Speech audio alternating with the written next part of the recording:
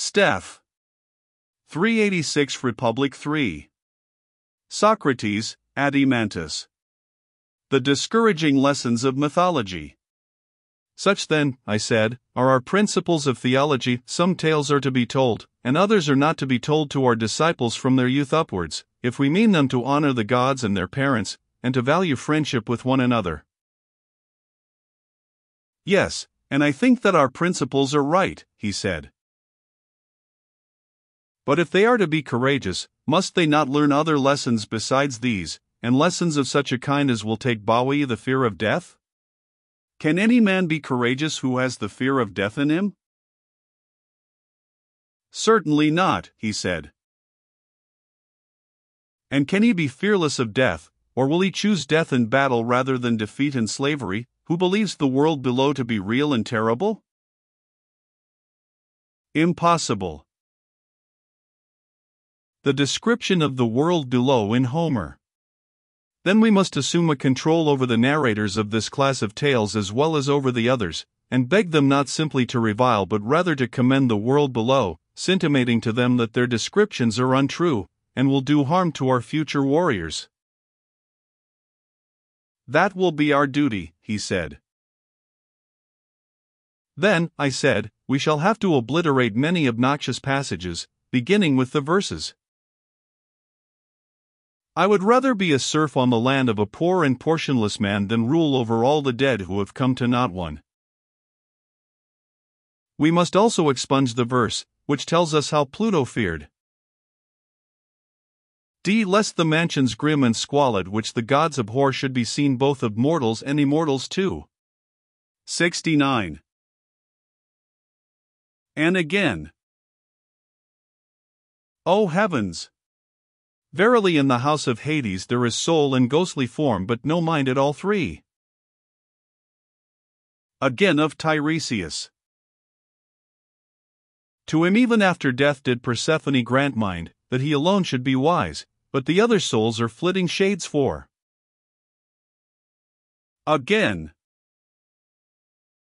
The soul flying from the limbs had gone to Hades, lamenting her fate, leaving manhood and youth 5. Again. 387 And the soul, with shrilling cry, passed like smoke beneath the earth 6. And as bats in hollow of mystic cavern, whenever any of them is dropped out of the string and falls from the rock, fly shrilling and cling to one another, so did they with shrilling cry hold together as they moved 7. Be such tales to be rejected. And we must beg Homer and the other poets not to be angry if we strike out these and similar passages, not because they are unpoetical or unattractive to the popular ear, but because the greater the poetical charm of them, the less are they meet for the ears of boys and men who are meant to be free, and who should fear slavery more than death. 1 OD 11, 489. 2 IL 20, 64. 3 IL 23, 103. 4 OD X 495. 5 IL 16, 856. 6 IB 23. 100. 7 OD 24, 6. Undoubtedly. Also we shall have to reject all the terrible and appalling names which describe the world below: Cocytus and Styx, coasts under the earth, and sapless shades, and any similar words of which the very mention causes a shudder to pass through the inmost soul of him who hears them. I do not say that these horrible stories may not have a use of some kind, but there is a danger that the nerves of our guardians may be rendered too excitable and effeminate by them. There is a real danger, he said. Then we must have no more of them. True. Another and a nobler strain must be composed and sung by us. 70. Clearly. D. And shall we proceed to get rid of the weepings and wailings of famous men? They will go with the rest. The effeminate and pitiful strains of famous men, and yet more of the gods, must also be banished. But shall we be right in getting rid of them? Reflect, our principle is that the good man will not consider death terrible to any other good man who is his comrade. Yes, that is our principle. And therefore he will not sorrow for his departed friend as though he had suffered anything terrible? He will not. Such an one, as we further maintain, is sufficient for himself and his own happiness, and therefore is least in need of other men. True, he said. And for this reason the loss of a son or brother, or the deprivation of fortune, is to him of all men least terrible. Assuredly. And therefore he will be least likely to lament, and will bear with the greatest equanimity any misfortune of this sort which may befall him. Yes, he will feel such a misfortune far less than another. Then we shall be right in getting rid of the lamentations of famous men, and making them over to women, and not 388 even to women who are good for anything, or to men of a baser sort, that those who are being educated by us to be the defenders of their country may scorn to do the like. That will be very right.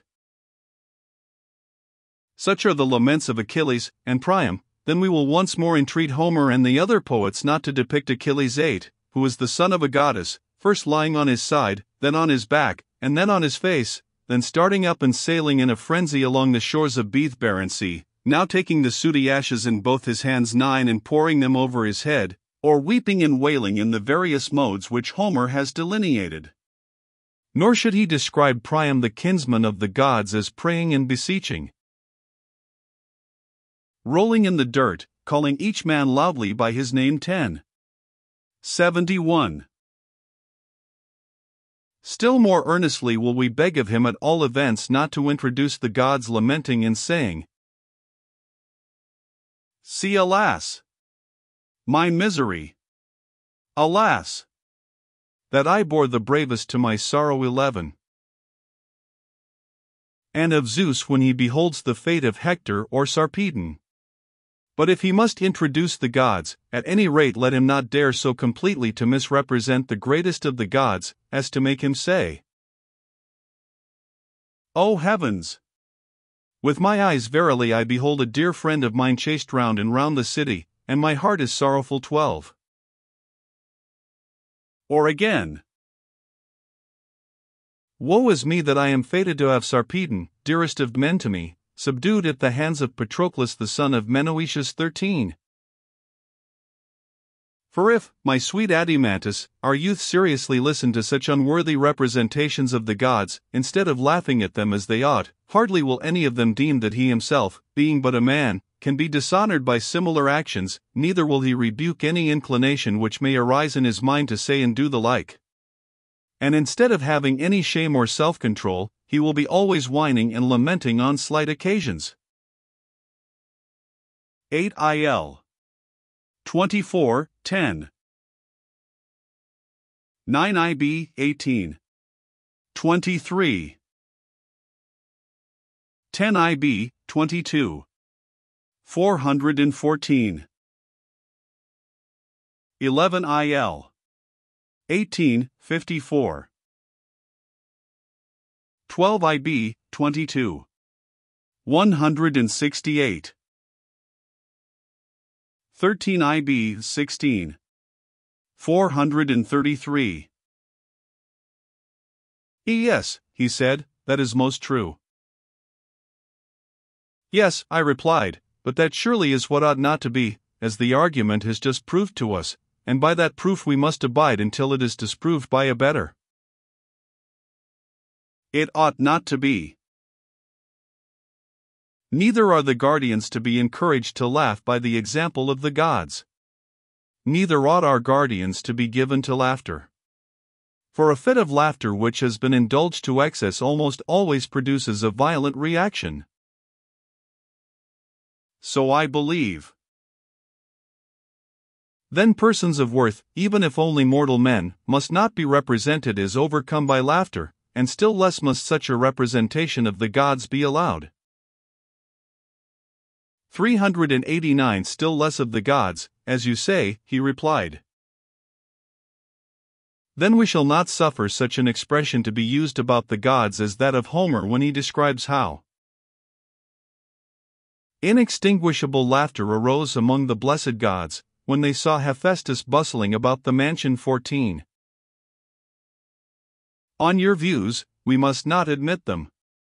72. 14 IB, I 599. On my views, if you like to father them on me, that we must not admit them is certain. Our youth must be truthful. Again, truth should be highly valued. If, as we were saying, a lie is useless to the gods, and useful only as a medicine to men, then the use of such medicine should be restricted to physicians. Private individuals have no business with them. Clearly not, he said. Then if anyone at all is to have the privilege of lying, the rulers of the state should be the persons, and they, in their dealings either with enemies or with their own citizens, may be allowed to lie for the public good. But nobody else should meddle with anything of the kind, and although the rulers have this privilege, for a private man to lie to them in return is to be deemed a more heinous fault than for the patient or the pupil of a gymnasium not to speak the truth about his own bodily illnesses to the physician or to the trainer, or for a sailor not to tell the captain what is happening about the ship and the rest of the crew, and how things are going with himself or his fellow sailors. Most true, he said. If, then, the ruler catches anybody beside himself lying in the state, any of the craftsmen, whether he be priest or physician or carpenter 15, he will punish him for introducing a practice which is equally subversive and destructive of ship or state. 15 OD. 17, 383 SQ. Most certainly, he said, if our idea of the state is ever carried out. 16. Or, if his words are accompanied by actions. And also temperate. In the next place, our youth must be temperate? Certainly. Are not the chief elements of temperance, speaking generally, obedience to commanders and self-control in sensual pleasures? True. Then we shall approve such language as that of Diomed in Homer. Friend, sit still and obey my word. 17, 73. And the verses which follow. The Greeks marched breathing prowess. 18, in silent awe of their leaders. 19. And other sentiments of the same kind. 17 IL. 4, 412. 18 OD. 3, 8.